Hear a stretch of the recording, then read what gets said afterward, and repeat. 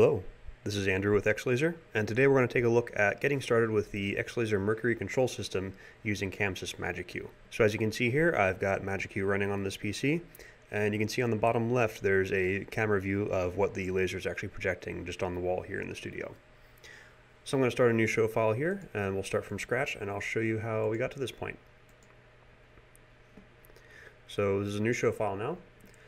So first thing, I'm just going to make sure that my DMX is correct, and it is. I'm using ARNet here.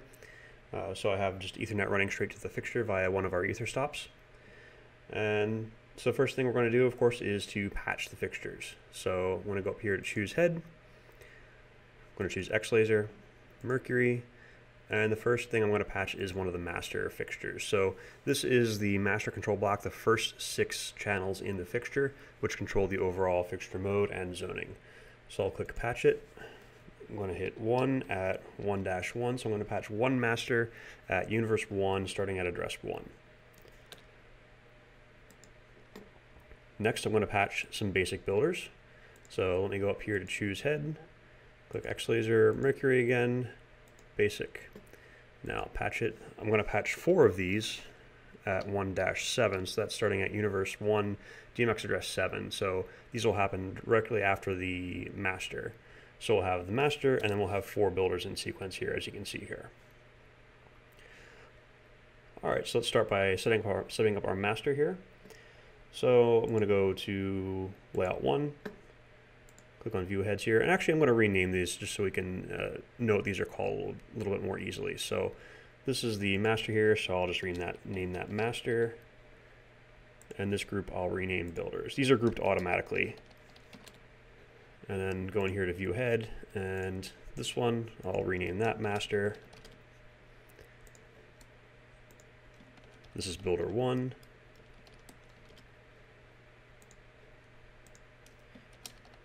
Builder 2, builder 3, and finally builder 4. Alright, that's just going to make it a little bit easier to see what's going on here. Alright, so I'm going to select the master here, go to the intensity page, and you'll see here we have an intensity and we have an overall master mode for the fixture. So the master mode is where you would select whether the fixture is enabled or not and whether you're using an external input. So if you have an ILDA signal running to your laser, you would come up here to master mode, select internal input. So that's what that would enable. But we're going to use the DMX features of the laser today, so I want to select builders enabled, and I can cycle through those just by clicking right here in ChamSys. Now I'm going to bring up the master intensity all the way up to full. Alright, so now the master is enabled and we're ready to start using the builders. So I'm going to start by bringing up the intensity on builder number 1. And there we go, we have a white circle. So that's the first pattern of the 400 or so gobos that we have pre-installed in the Mercury control system. Now generally the first thing you do when you start programming lasers is you're going to want to set up your zones first. And that's all done through the master interface. So I'm going to go over here to group, just select my master again.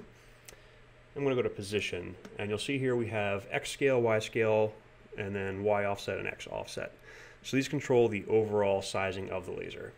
But we want to see what the overall sizing is first. So to do that, just go back to the builder, click on beam, page 1, and this is right here is where we select our patterns. So for the pattern, I want to see what the overall boundary of the zone looks like, and to do that I can go here to Gobo page, and I'm going to select optimize test patterns. And as long as Gobo pattern here is on 0, I get the nice big square that shows me what the boundaries of my zone are. So this is going to work really well for doing our overall initial zoning. So back to the master here, go to position, and now I can control the overall size vertically and horizontally of our overall projection zone. So now whatever I set this box to here in the master, the builders will work within that. There's no way they can go outside of these boundaries. So I can set this to whatever size I need, and then I can control the position as well. So I can move it up, move it down, whatever I need to do to make sure that I'm in a safe area for my environment. In most situations with lasers, you're going to have usually a pretty wide and flat zone.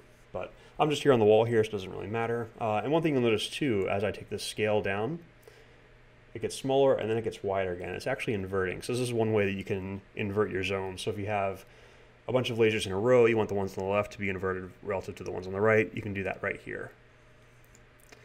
These controls also influence the external input, so if you had an ILDA signal hooked up to your lasers, these would control the size and position of that ILDA signal as well as all the internal content generation capabilities of the laser. So this works for me here. So normally you'd want to set this up once at the top of your show setup and then park or freeze this fixture so you don't have to worry about accidentally changing any of this during your programming. So I'm just going to leave this as is now. Again, I'm on the wall, so it doesn't really matter. So now we can go back to that first builder and start building some sort of cool laser effect. So I have builder 1 selected.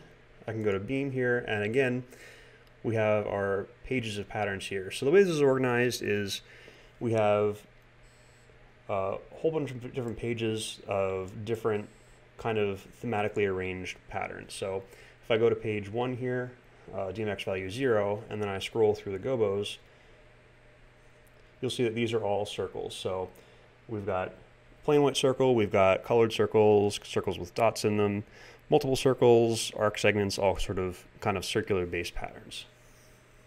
If I go to the next page, that's all lines. So I've got small lines, big lines, colored lines, lines with dots, angled lines, again, all lines. Next page after that, all kinds of curves. So I've got swirls here, got arcs, and all kind of different curve-based patterns. So they're all arranged sort of thematically, so that's kind of how you navigate all these 400 or so different patterns. So here's all squares. That's more or less how they're all laid out. So I'm going to pick I think I'll pick a triangle here. This triangle with a dot in here, it looks kind of cool. So now we can start manipulating that. So the first thing you might notice is that we have position control, just like a moving light. I can take this and move it up, move it down, and this all works just like you'd have pan and tilt with a moving light. So that means, for instance, that you can actually program this into your console effects. So your effects engine in the console can see this as pan and tilt, and then do pan and tilt seesaws and circles and ballyhoos and all sorts of different things that you're used to programming a moving light with. Now if I go to beam, we have a whole lot of other different ways that we can manipulate this image. So the first thing is just scale. Again, I can scale this down horizontally. Again, you'll see as I go smaller, it gets small, and then it starts getting bigger again. And that's all, again, just inverting it. So you can flip the pattern around horizontally this way. And same thing vertically. So you'll see now it's actually easier to see that this is, as it gets smaller, and it gets bigger again in the opposite direction. I'll just reset those. Going on to page 2, we have a prism effect. So using this, I can select a bunch of different prism arrangements. So I can take that single pattern and multiply it out into a 1x2 arrangement, 1x3, 1x4, triangles, squares, pentagons, and so on and so forth. I can then control the spread of that prism. So by using the X spread here, I can collapse that prism down on itself.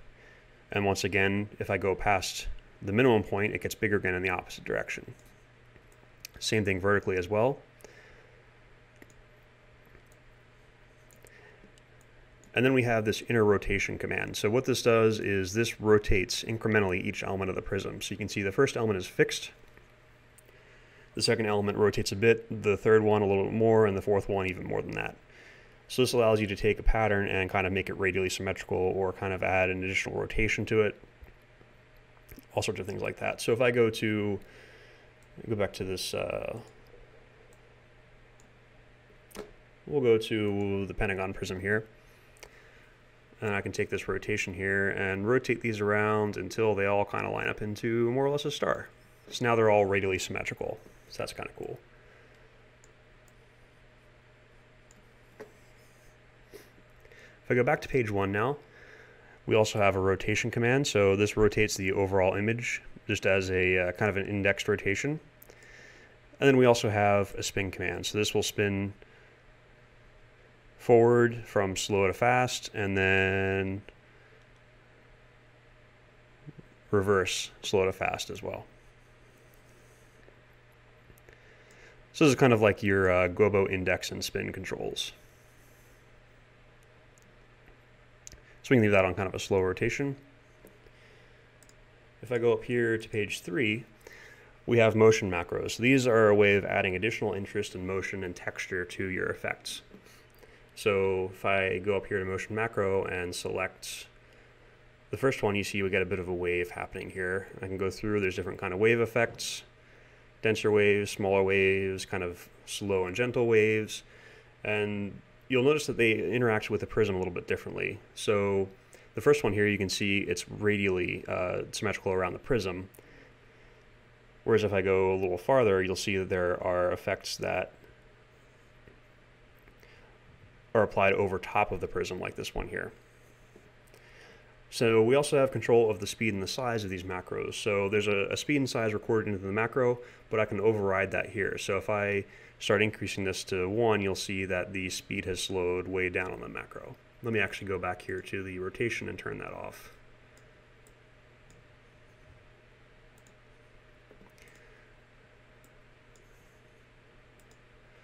So if I take this down to 0, it slows down. I'm sorry, if I take it to 0, it's what's recorded in the macro. If I take it to 1, it actually stops. The speed is 0, and then if I increase from there, you'll see it'll start to speed up. The same thing applies to the size. If I take this from 0 to 1, you can see that the size, it's not doing anything because the size is now 0. And I can start to increase that size and make larger and larger effects.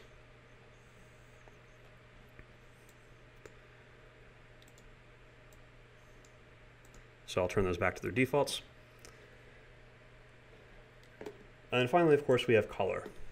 So colors are controlled through various color macros. So if I select color macro 1, I can then use the color picker here, and I have control of the overall color of the pattern.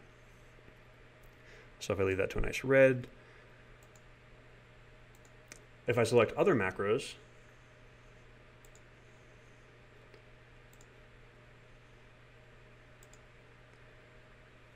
you'll see we have more than one color. So now I have red, but I also have white. So that second color is controlled by the second RGB set of channels here. So if I take that to 0, take this to 0, now we have red and blue. We can control those two colors independently. If I select some different macros here, you can see that they either break up the pattern in different ways, or some of them have gradients versus hard breaks. This is more of a gradient here. It's much more gentle and gives you some pastels in there. All sorts of different color macros that we can select to achieve different effects. Some of these will also happen either before or after the prism, so sometimes they look different, or depending on what your prism settings are, you might get different effects.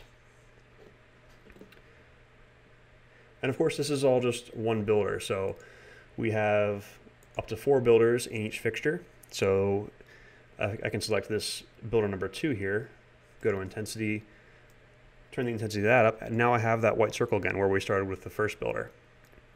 I can turn the first one off as well. So now we can start building a whole other effect and either layer the 2 effects or have 2 effects preset and bump between them, whatever we need to do the kind of layering and level of complexity that we want for our show. So that's about it for the quick start of ChamSys using the XLaser Mercury control system. Hope you find that helpful. Take care.